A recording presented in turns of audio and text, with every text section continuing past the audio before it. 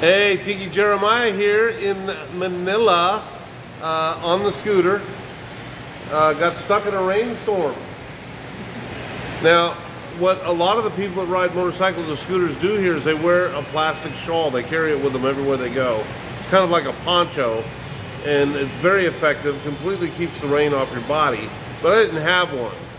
So I pulled over in this parking garage, and this gentleman here, security, happened to help me out. He went into maintenance and got me a trash bag.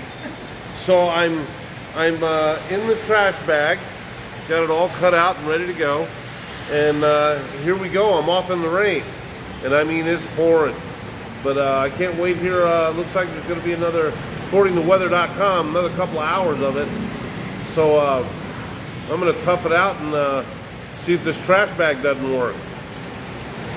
Here we go.